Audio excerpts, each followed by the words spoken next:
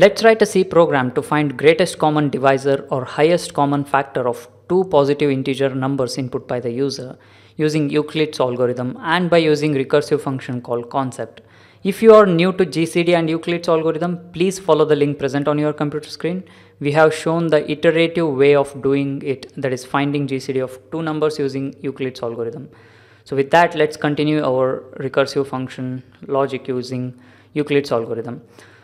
So if user enters two numbers n1 and n2, according to Euclid's algorithm, if n1 is greater than n2, reduce the value of n1 by writing n1 modulo division n2 and replace it with the value of n1. Okay. Assume that we have a function called GCD. If we pass two numbers, it returns GCD of those two numbers. So let's pass n1 modulo division n2 comma n2 to it. It's equal to passing n1 comma n2. We just need to reduce the greatest number by modulo dividing it by the smallest number. So in case n2 is greater than n1, what if n2 is greater than n1? Simple. We need to pass n2 modulo division n1 instead of n2 in place of n2. Okay.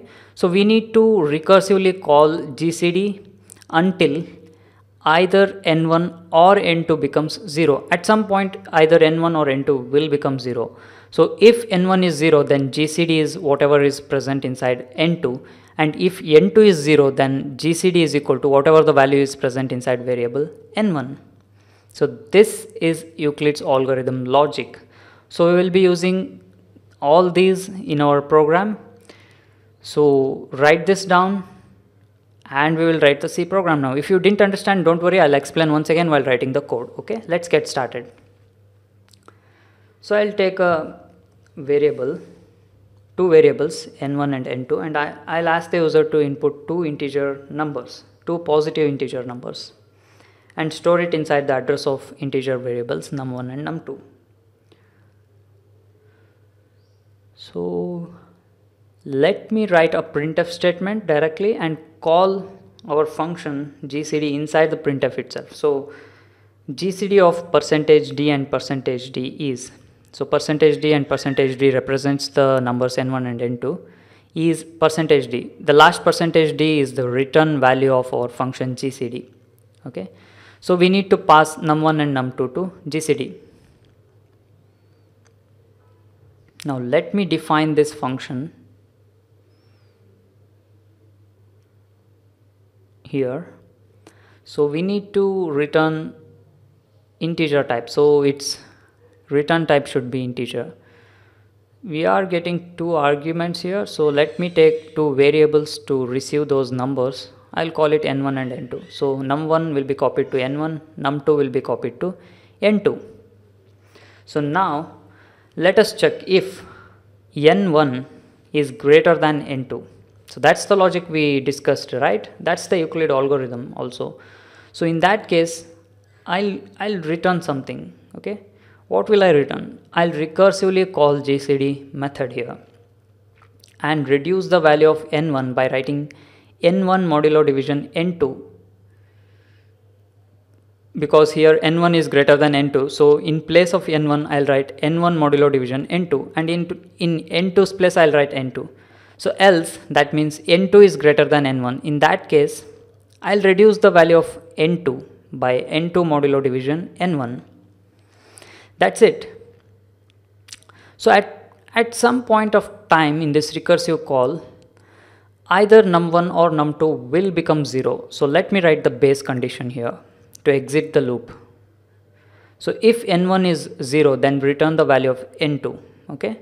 We discussed it earlier. If n2 is equal to 0, then return the value of n1. So whatever is present inside n1 will be the GCD if n2 is 0. Okay. So GCD will be n2 if n1 is 0. Hope you get this logic. I'll explain you once again, don't worry. But before that, let us check this program if it's working properly. So let me run it. I'll give 15 and 20. The GCD should be 5. And it's working.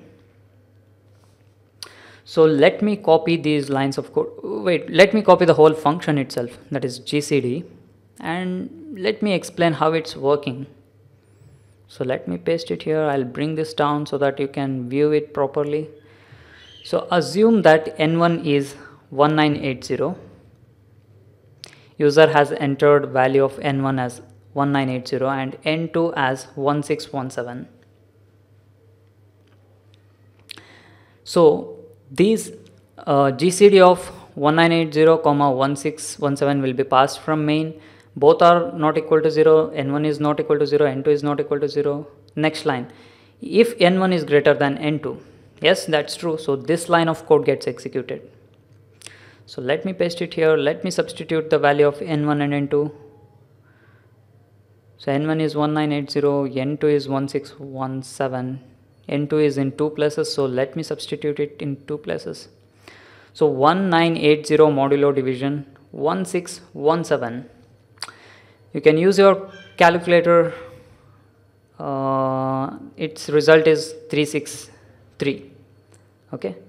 So again recursively call GCD with new values of N1. N1 is equal to 363 and N2 is equal to 1617. So let's call the function once again. So N1 is not equal to 0. N2 is not equal to 0. The next line of code, if N1 is greater than N2. No, that's not true because N2 is greater. So this line of code in else block gets executed. So let me paste this here. Let me replace the values of N1 and N2. So we have N1 in 2 places here and N2 in 1 place here. Now what is the value of 1617 modulo division 363? It's 165. Okay, 165, yeah, right. So again recursively call the function GCD with the new values of N1 is equal to 363 and N2 is equal to 165. Again pass it to the function GCD. N1 is not equal to 0, N2 is not equal to 0 if N1 is greater than N2. Yes, it's true. So this line of code gets executed. So again let me replace the values of num1 and num2. So we have num2 in 2 places here. Let me substitute the values. So 363 modulo division 165, it's 33. Okay, 363 modulo division 165 is 33. So again call GCD recursively with the new values of N1 as 31 and N2 is equal to 165. Once again call the function. N1 is not 0, N2 is not 0. Okay, next condition, if N1 is greater than N2. No, that's wrong. So else condition code gets executed. This one, this line of code. So substitute the value of N1 and N2. N1 is 33, it's in 2 places. So N2 value is in 1 place, so substitute it. So what's the reminder for 165 modulo division 33? I guess 33 into 5 is 163. So modulo division returns 0. So let us divide it and see. 165 divided by, not modulo division, it's just the division. Okay, 5. So 33 into 5 is 165. So it perfectly divides it and it returns a remainder of 0. Okay, again recursively call GCD method with the new values. N1 is equal to 33 and N2 is equal to 0. Okay, let's check the logic. It enters the function. N1 is not equal to 0, it's 33. N2 is equal to 0. Yes, N2 is equal to 0. So this line of code gets executed, which is return N1. So let me paste it here. What is N1? N1 is 33. Okay, return 33 to the calling function, which is GCD of 33 comma 0. Replace it. So again return it to the calling function. Again return it to the calling function. This will be returned to the calling function and this will be returned to the main function where GCD of 19801617 is called. So inside main method, GCD of 1980 and 1617 is 33 will be printed. So all the instances and memory associated with those instances of GCD will be popped out or deleted from the stack, and only this output remains on the console window. Hope you understood this logic of this recursive function GCD. So let me complete this by writing the prototype of this function. So let me cut this and paste it after main method. I even prefer to remove these variable names. These are optional. You need not even remove it. Okay. So this completes. So this is function call. Okay. This is function prototype, and this is called function definition. So let me compile and run this once again. So I'll give 1980 as N1 and 1617 as N2. So its GCD should be 33, and it's working. That's great. So please visit the link present in the description section of this YouTube video for source code, notes, and discussion about this topic. Stay subscribed to our YouTube channel and blog, and please share this video with your friends using WhatsApp, Telegram, WeChat, LinkedIn, Twitter, Facebook, etc. And please do not forget to like this video on YouTube. Thank you.